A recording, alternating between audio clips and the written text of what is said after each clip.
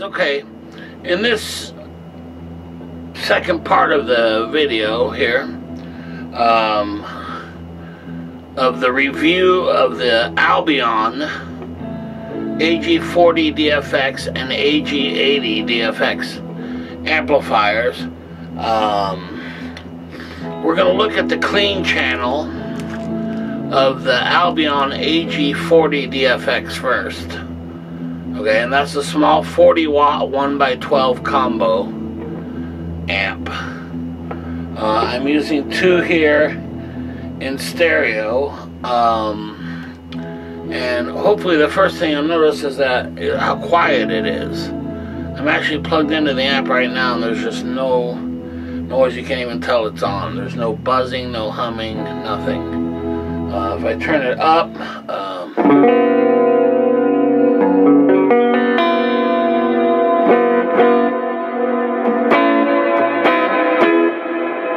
can see it's quite loud.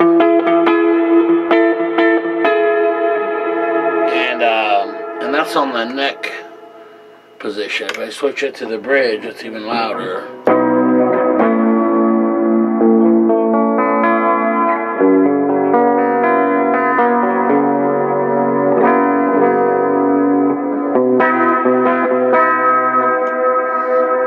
That's remarkable for such a tiny amp, you know, through a little 1x12. I suppose when you combine both, you're really working with an 80 watt 2x12 amp. But it sounds full, great bass response.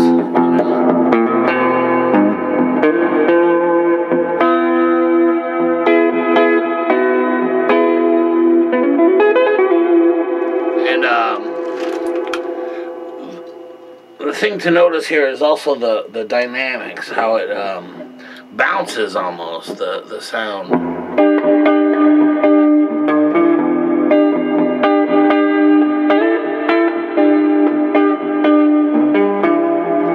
You know, it's got that kind of bounce that you would find more in a tube amp.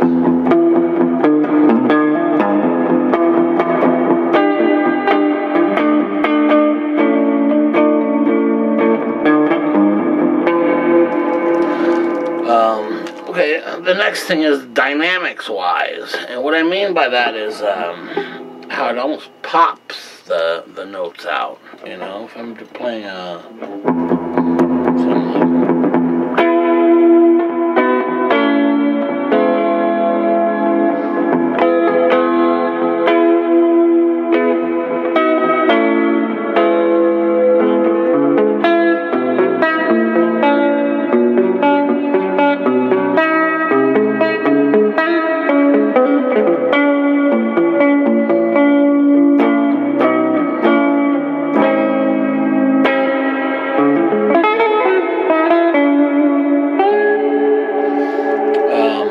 next thing is, yeah, this kind of thing where it sounds kind of like it's in a cathedral.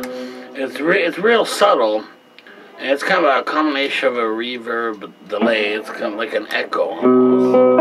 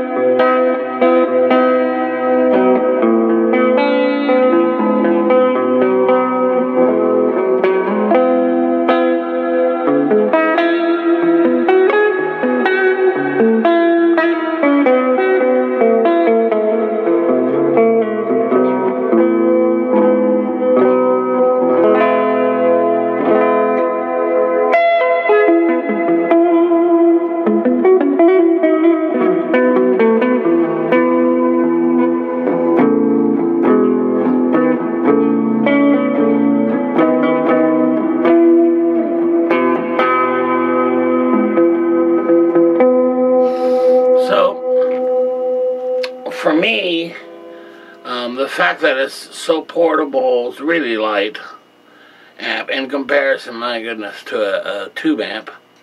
In particular, I tried a Fender Twin. I could hardly lift it from my car into this room. It was that heavy. It was crazy. And, you know, walking on the two of them, you know, you'd be... And this has happened to me so often. You know, by the time you get set up, you're exhausted, and then you have to play, you know, a gig, you know, for 2 to 4 hours. But you're already worn out, you know, just from carrying the stuff. And getting that sound, you know, which is very similar to, for me, to a tube amp. It's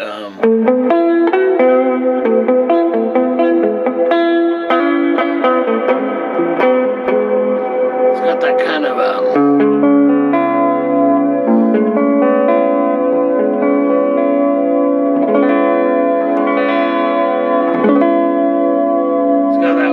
sound that you would find.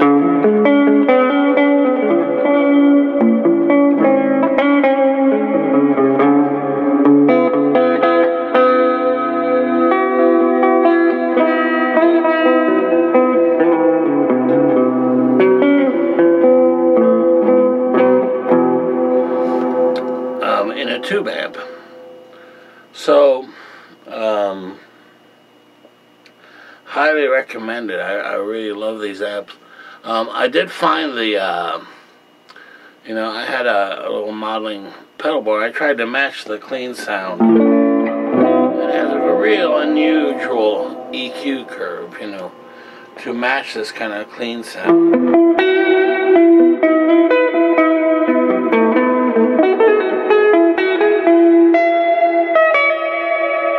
And you hear that kind of echoey.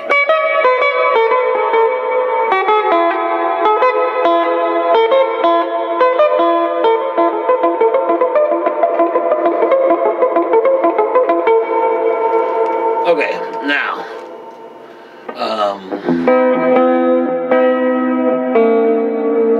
now that's just plain. For me, I use a pedal board here. It's a little board I put together. It's got Eventide delay and H9, line 6 M5, boomerang free sampler, that kind of thing. Now, when I turn that on, and you add delays, I mean, this is direct right into the amp, a little 40-watt amp. You'll hear it's just a great sound, I think. And when you add delay to that, you know, to this sound, for me, it's just exactly what I'm looking for. This kind of...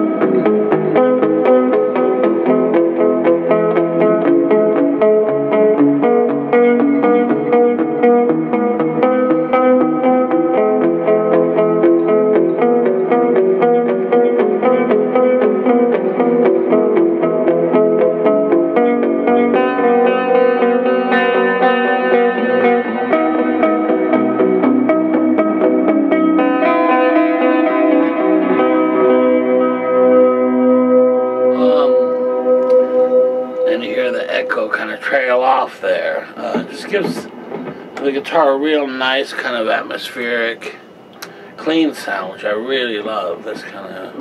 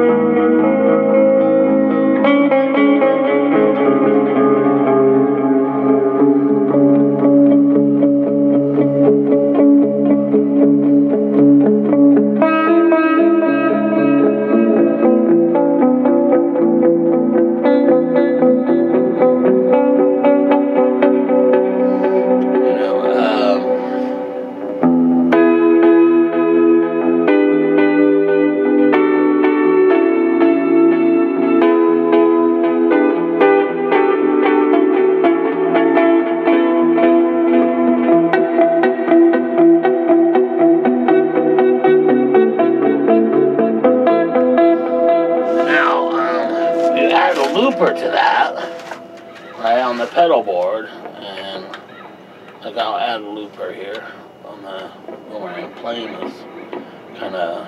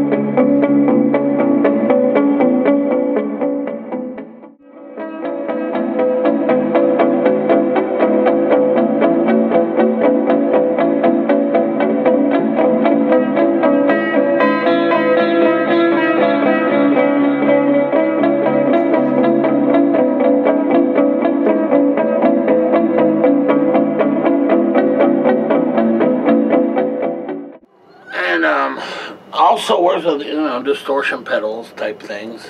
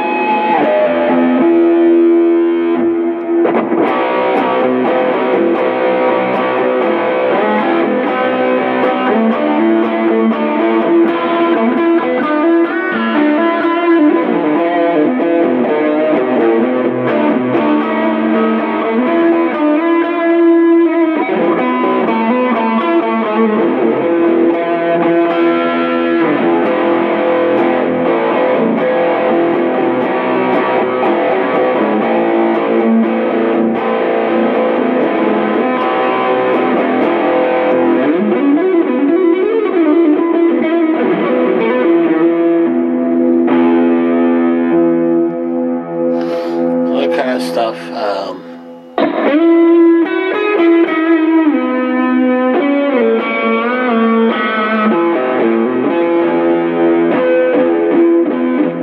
I really like about it is that that's a real dry distortion, and the echo doesn't overpower it. You know, you can still use it.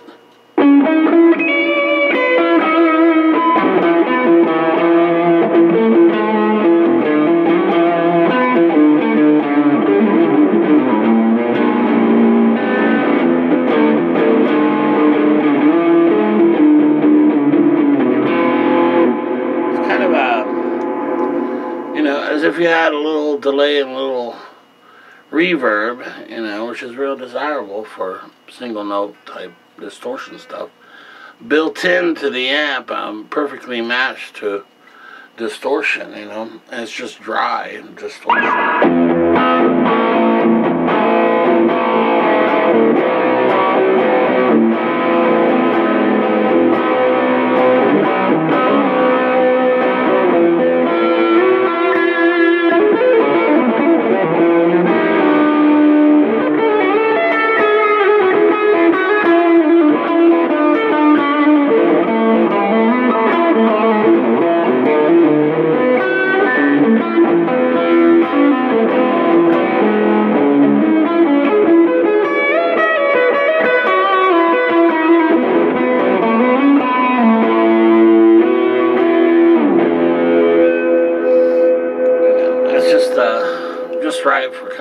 any kind of rock stuff, I think.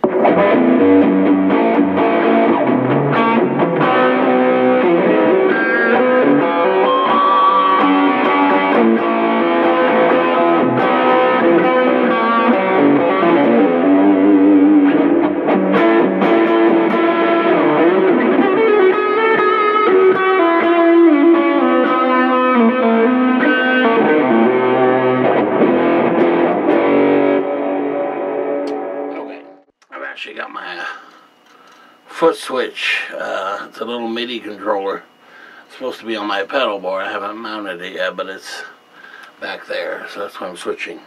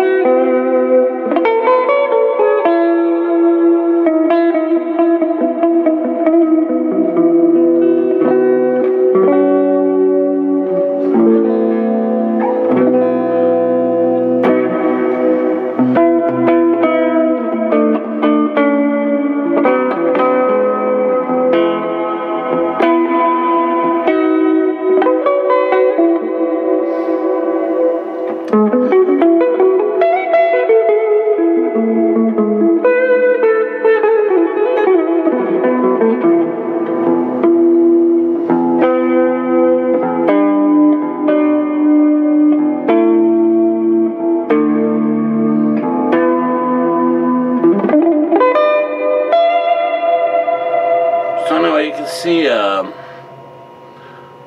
this is just the clean channel, you know.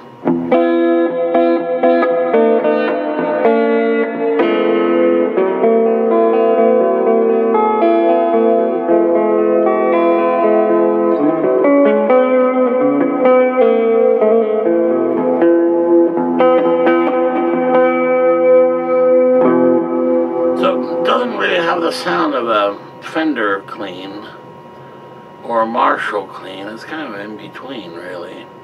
What I really like about it is just the digital effects, you know, if you don't set them too high, of course, are very pleasing to the ear. They don't really get in the way, and that it plays nicely with pedals. You know, you can use pedals right into the front of it, you know, delays, choruses, reverbs, and so on, and it'll sound good. Including on single notes.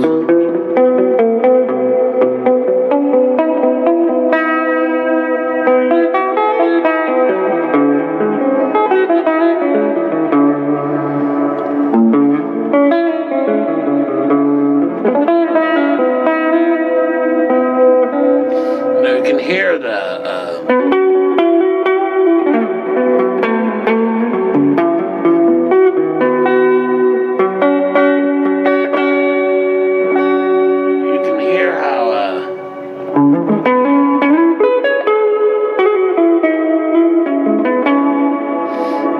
every note's real clear, and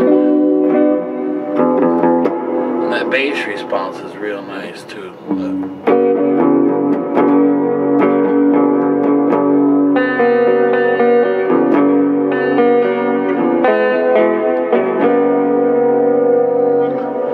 And what I like about the Albions is that they have that bass response, and doesn't really matter just about how loud you can turn them up, and they'll still stay clean. You know, a lot of them, they'll crap out, especially on the low end.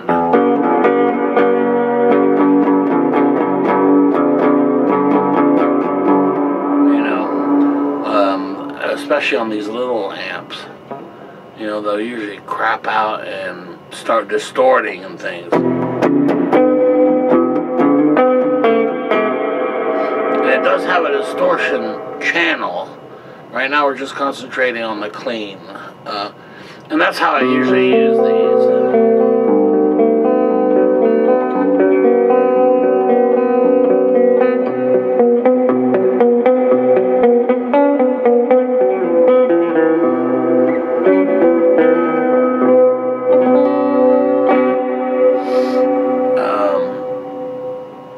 I mean, you can turn the digital effects off as well and get that real dry sound if you want it.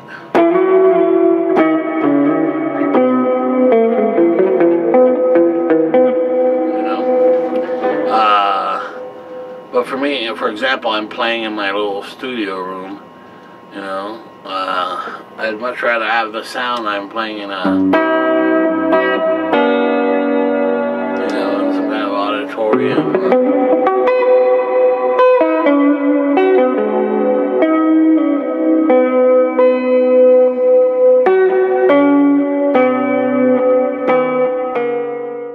That's the little Albion 40 watt. And for the price, you know, I mean, these are, usually I've seen them, I mean, brand new, you know, being sold for like $150 or less, you know, $145 usually, plus shipping, yeah.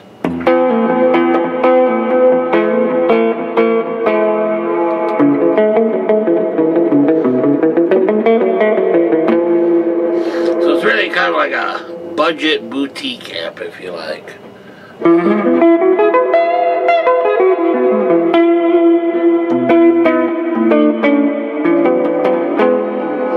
But I think people really miss the point of the little Albion amp. You know, for the price, you obviously can't go wrong. I mean, you can definitely play gigs with this amp very easily, in fact. But I think it's just for the price, you can't go wrong. But it's an alternative to the tube amp, you know, which is much heavier, more fragile. Amps go, you know, the tubes go microphonic, the weight of the amps. So this is a real alternative, and it gives you a different kind of sound that I find very pleasing, especially with some extra delays and reverbs and things, and still very, very clear and tube-like. I mean, it's, you know, to me it feels like I'm playing like a tube amp. You know, it's not. It's not like I'm saying, gosh, I wish this sounded more like tubes instead of a solid state.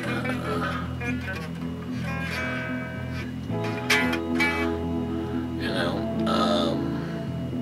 highly recommended if you can find one. You know, and they're getting harder to find, and hopefully the price won't go up. Truth is, I think people just don't know. You know, how really good these amps are, and what can be done with them. So I definitely stocked up on them while I had a chance. You know, because they're blowing them out for so little money. You know. So anyway, I just highly recommend. I really like the sound of it. It changed the way I played, most definitely. And I'm trying to think of what else.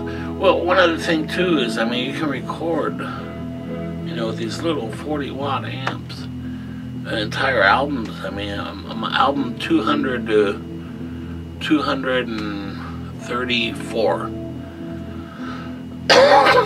Of my albums, I've done 234 albums, and 200 to 234 were all done with the little 40-watt Albion amps. And truth be known, I get a better, cleaner sound than I do my big rack setup over here.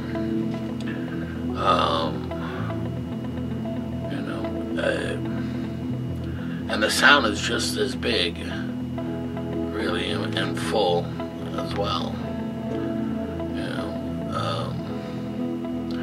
and believe me, as you get older, and you get tired of, lifting around a big 4x12 cabinet, an extremely heavy tube amp, you're very pleased to not sacrifice a big sound, but have a little amp that's portable and light, There's a lot to say for that. And in fact, even the 80 watt is not terribly heavy. I mean, it's heavy, but not compared to like a Fender Twin or something like that, which is just ungodly heavy, really. Okay, so that's my take on the Albion AG40dfx. I just love the sound of it. Very clean, very dynamic, very tube-like, without all the hassles. And plays well with pedals. You can run them right into the amp with no problems. And surprisingly, the built-in effects are quite subtle and will work with even the pedals that you bring in, even distortion, that you plug right into the front of it. Though I have to say, I highly recommend to run in stereo, because then you really get this kind of atmosphere, as if you were playing in a big stadium or cathedral or something. It's really quite something. That stereo separation is there. It's just a great stereo sound. Probably, it's one of the best I've heard, certainly. I mean, I've run, pods and things that are in stereo and so on, and you get a stereo sound as well, but it's just not quite as defined, maybe, is a good word for it. Alright, next we'll take a look at the Albion AG80dfx. See you then, in part 3, I guess. Very good.